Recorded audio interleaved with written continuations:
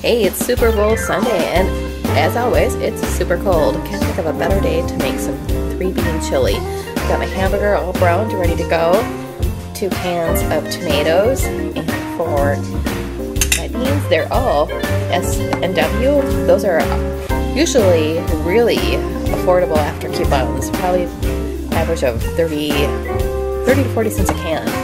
So what do we have here? Some white beans, black beans, and 3 cans of the chili beans. I'm also going to be using a little bit of sugar, a little bit of garlic. So we're going to get this all mixed up. Started on slow cooker for 6 hours. So I have my slow cooker set for 6 hours. Now that's all that's left to do is put the lid on and let this cook. I think I'm going to make some cornbread to go with this. I think cornbread is the perfect complement to chili. What about you? What do you like to do for a side with chili? Okay, so the 3-bean chili is done. Let it cook for almost 6 hours in the slow cooker. Topping mine with a little bit of shredded cheese, some sour cream. If you like onions, onions would be good in this too. And I did make some cornbread muffins to go along with it.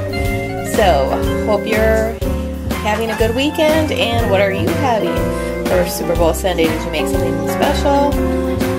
Please comment below as to who you are cheering for.